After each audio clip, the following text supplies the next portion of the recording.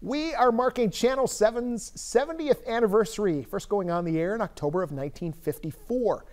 Our home then was the Plummer Mansion, often referred to as the Castle, and management wanted to distinguish the station and have a tie to the castle. Enter Sir Seven, a fully armored knight. Framed pictures line our station lobby with a unique plaque dedicated to its designer, Sid Kyler. Sir Seven greets our visitors on signs outside the station, too.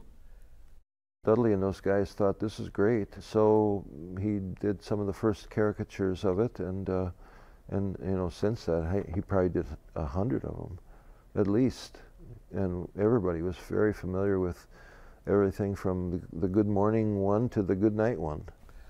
They once created a life-size Sir Seven and sent it to Ed Sullivan, who posed with it shaking Sir Seven's hand. And as we celebrate